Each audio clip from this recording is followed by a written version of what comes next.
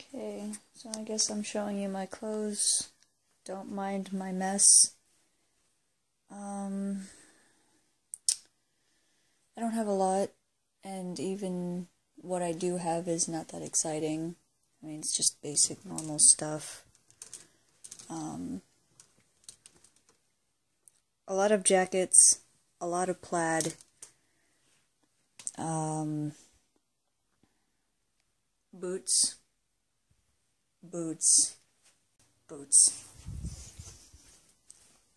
Basically, all I wear is shorts, flannel, jackets.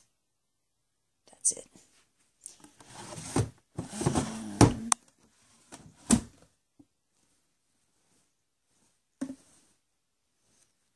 All the shirts I don't wear because the ones I do are all dirty. Yay!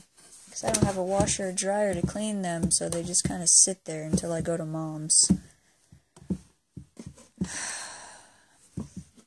A shit ton of wife beaters. I don't know what else to call them. I'm sure they have another name that doesn't sound bad, but I call them wife beaters, so deal with it.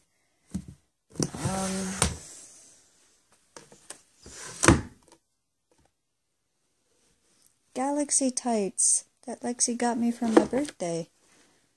Hello Kitty socks.